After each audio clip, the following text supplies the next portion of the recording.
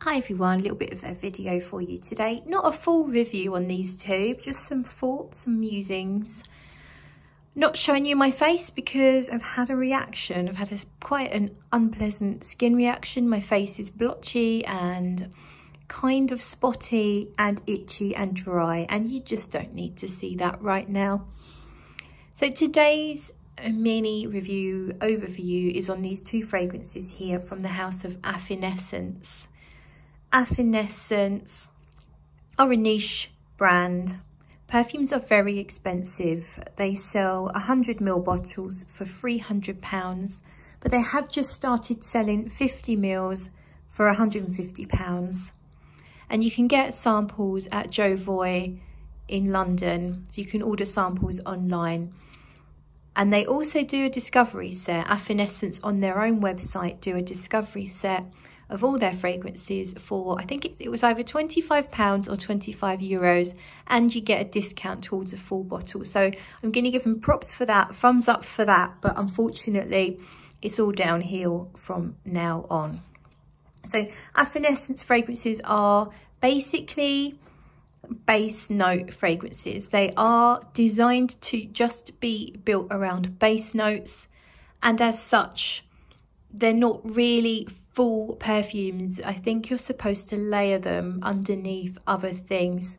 So first of all, I see a huge flaw here. It's £300 for a bottle of perfume and it's not a complete perfume. That's my understanding. Maybe I've got it slightly wrong, but I really do not get that. Value for money, no, not really very good. Okay, so let's move on. So I've tried these perfumes a couple of times across several months. I've had these samples for several months and I was expecting to love them. I loved the sound of them. The notes sounded so beautiful. So if we start with the lighter one, that's the Vanille Benjoin or Benjoin. I don't know how you pronounce the J in there, but they clearly mean Benjoin, but I think it can be spelt a couple of ways. So sorry if I'm saying it incorrectly. Vanille Benjoin. I love vanilla, I love benzoin. I expected to love this fragrance, or at least like it quite a lot. Unfortunately, it's a very flat fragrance, and I guess that's because it's built up of base notes. I actually don't get much of the vanilla in here. To me, it's very almondy. I think there's heliotrope in here.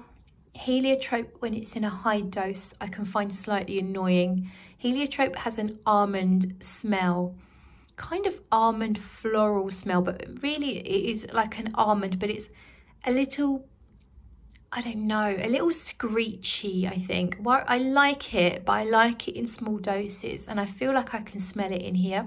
I could be wrong. There is tonka in here. Tonka can also give almond-like facets, but to me, this is a powdery almond scent, mostly, first and foremost. Yes, I can understand there's a bit of tonka in here, but it doesn't give you that voluptuous full tonka bean experience. It just gives you a slightly almond-like, maybe slightly spicy element.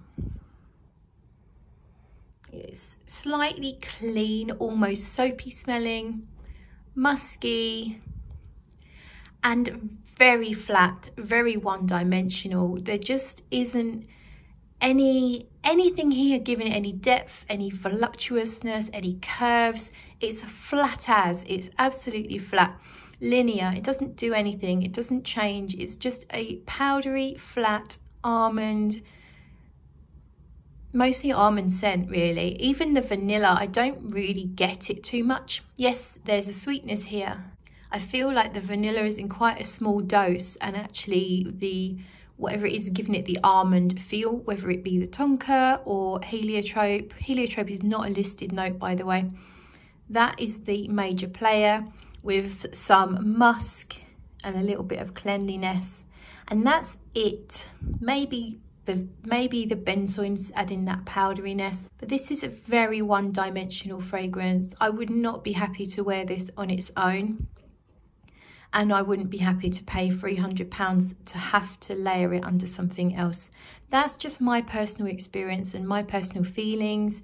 You may well feel slightly differently, and don't just take my word for it. They can be sampled very cheaply from Jovoy. So if it's something that's interesting to you, don't let me put you off here.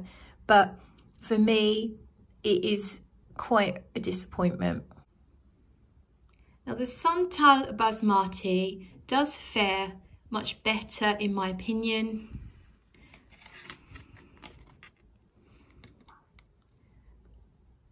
So of course this is a sandalwood fragrance, and it says it's got Mysore essence, basmati rice, patchouli, iris and cashmeran.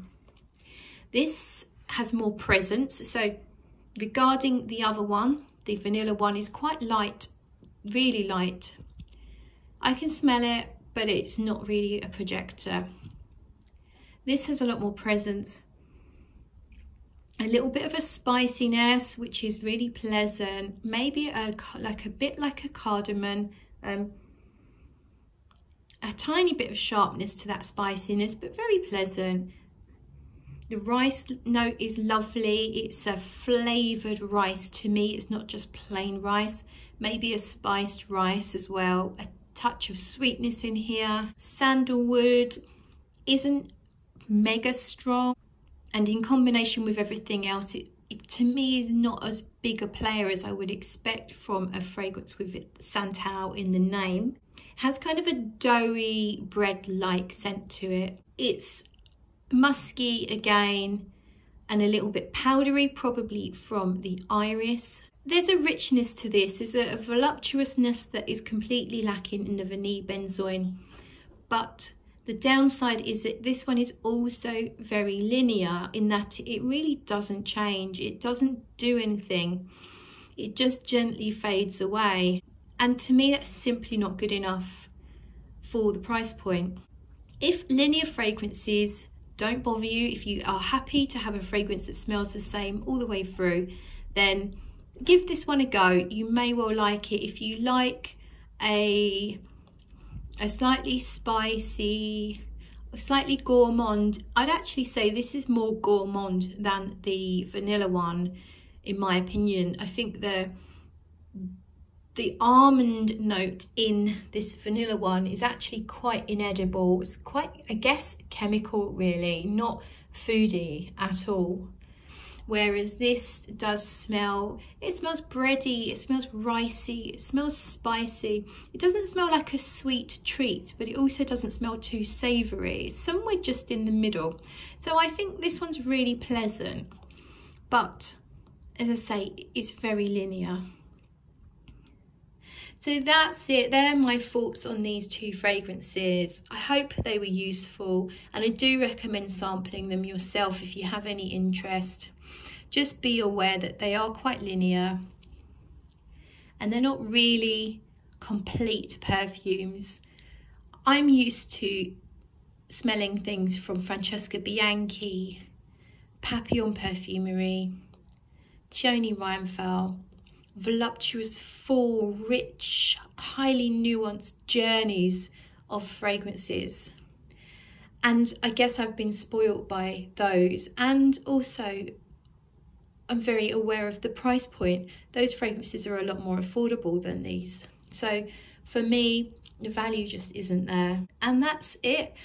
I will update in the description box the longevity that I got from these. I'm still wearing them at the moment, so I can't tell you right now, and I can't remember that from the last time I wore them. So I will update that information in the description box. Hope that's okay with you, and I will see you in another video.